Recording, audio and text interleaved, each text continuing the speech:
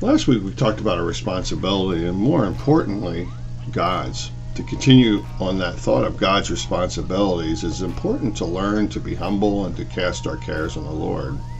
Often we struggle, I think, to believe that God really wants us to do that, wanting us to be not only bringing our troubles, but also our concerns to Him. Yet He clearly told us exactly that. In 1 Peter 5, He said this, "So humble yourselves under the mighty power of God, and at the right time He will lift you up in honor and give all your worries and cares to God, for He cares about you." The New King James puts it this way, "Therefore humble yourselves under His mighty hand of God, that He may exalt you in due time, casting all your care about Him, for He cares for you." This word casting used here is referring to throwing, hurling, arising, sending, thrusting, driving out, and expelling. I like these words. These are very forceful terms, and often you find the Greek doesn't translate very well to English. So capture that. Capture that these are forceful. This is a forceful word. It appears to me that it's difficult for some of us to believe that God considers worry a serious issue in our lives. Back to that word casting, and that we can give it emphasis. Perhaps you need to become extremely spiritually forceful about giving your care to God and then abiding in a secret place of the Most High under His shadow of protection. I still struggle with guilt at times and even condemnation, to the point where I am at times mentally and spiritually drained. And I will forget that I have been made righteous in Jesus Himself. And at times there are days where I just can't accept that. Maybe that is you. Your feelings, the attack of the enemy, and so on can lead to just times of guilt and condemnation yourself. So what I'm trying to tell you today is to get fed up and start fighting against that set of feelings. Reject that group of lies. Why? Because Jesus has made you righteous. And you need to make up your mind that you're going to have what He died to give you. And we need to resist the devil, and he will flee. Get mad and react in holy anger. When the enemy tries to get you to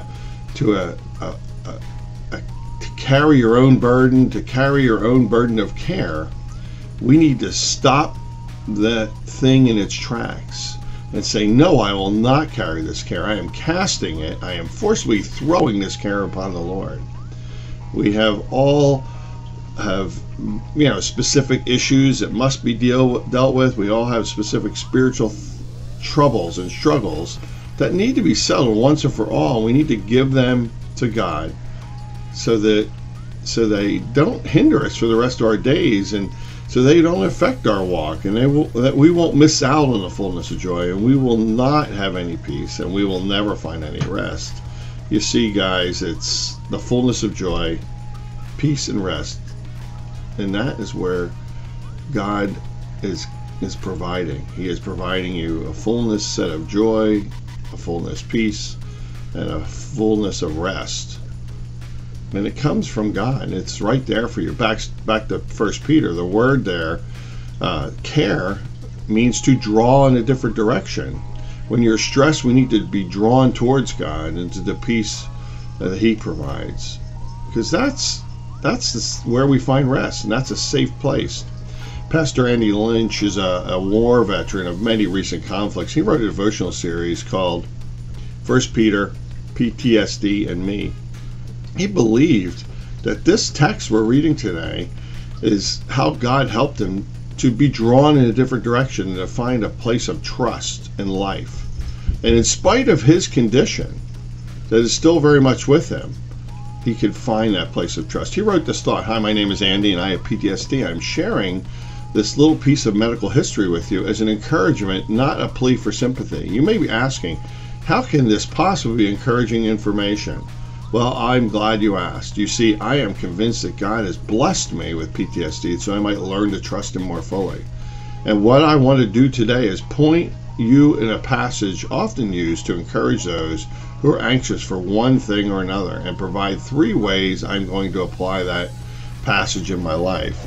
I do this with my hope that I might serve as an example when you feel anxious. That is right from his series on on that devotional of 1 Peter PTSD and me.